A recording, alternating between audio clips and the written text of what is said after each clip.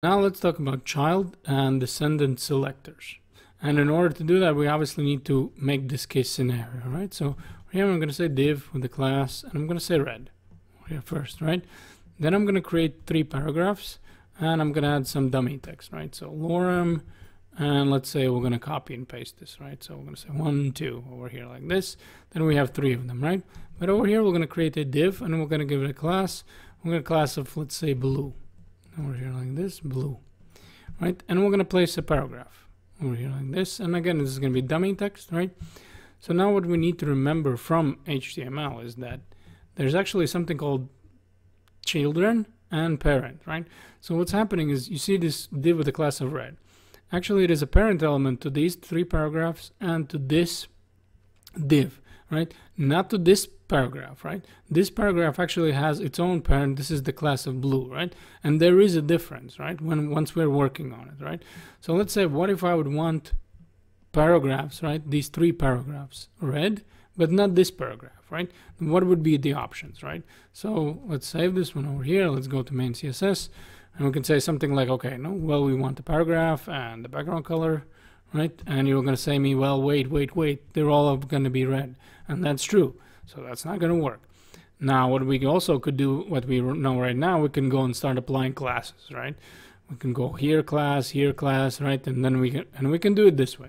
Now, however, there's a little bit faster way. If we know that there's a class of red, right, which is the div color, right? And now you can see that I'm selecting all of it. However, if I put an angle bracket and just write the element, the type element that I would want, right? Or it could be a class. I mean, it doesn't just, and the same over here, right? I'm just showing you with a class, but this could actually be a div, and this could be actually a class, right? So they could be flipped.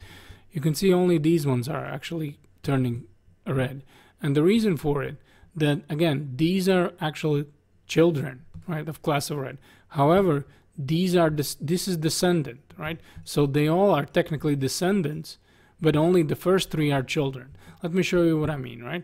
So this was actually, we know that this was a children selector, right? So right over here, we're going to say this is child, right?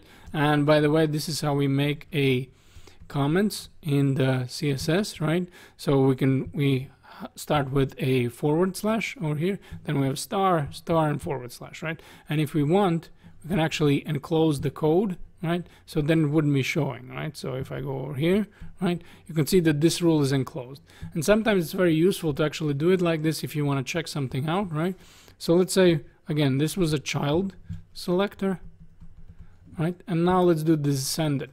And how descendant would work? I would write red, and it would actually work the same way, right? We would say paragraph, and now all of them are targeted because all of them are descendants of a red, class of red, of this div, right? All of them, but only the first 3 are children.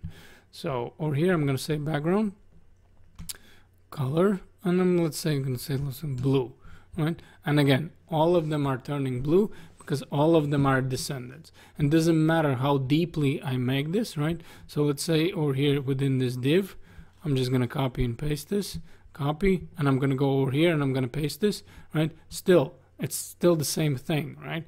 Still, this div is descendant of this class of red. So if I'm targeting all of the paragraphs, right? However, if I go back over here, and let's say over here, we're going to place actually this one in a comment, right?